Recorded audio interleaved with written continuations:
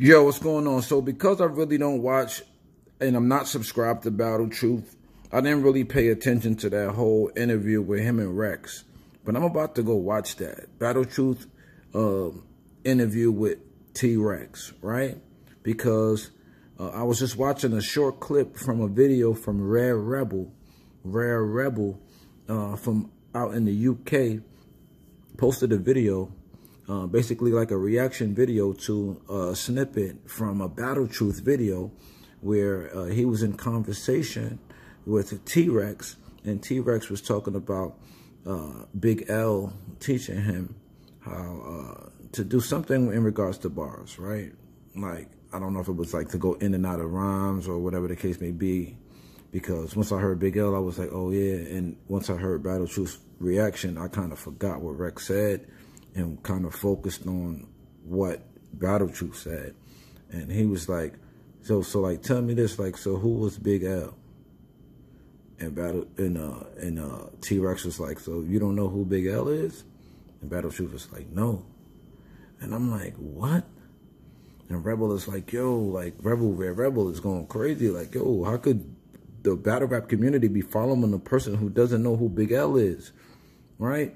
Like, I was just listening to Big L today, right? Like, fuck all the glamours and glitz, my plans to get rich. I'm from New York and never was a fan of the Knicks. Coolio, hold a throne, this you know in your heart. I got style, plus the way that I be flowing is sharp. You know, I might not be spitting the rhymes in concession, but these are all lines from, nigga said, I got man hoes, ex beavers, I get nothing but head. Nigga said, I got more bitches than you, got more riches than you. The only thing I haven't got is more stitches than you. Fucking punk, you ain't a leader, what? Nobody followed you. You was never shit. Your mother should have swallowed you. Nigga said, I'm running with boys.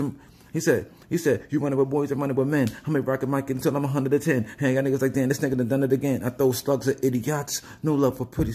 I throw slugs at idiots, no love for city cops. I sport a pretty watch, 850 rocks. I'm making wonderful figures. I don't give a fuck about none of you niggas. I might just put out this gun to you niggas and rob every last one of you niggas. Nigga, come on, man.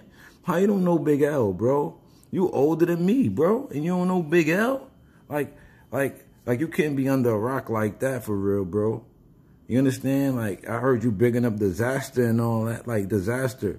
Like, he's the king of West Coast battle rap and all that. Know what I'm saying?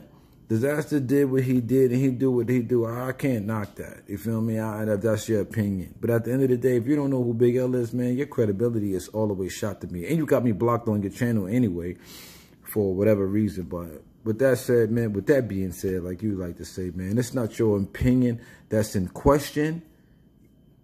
No, it's you that's in question. Your credibility is in question. If you are talking about battle rap lyricism and you don't know who Big L is, bro, is it me? Am I wrong? Let me know in the chat. Let me know in the chat if I'm wrong, if I think something wrong with that.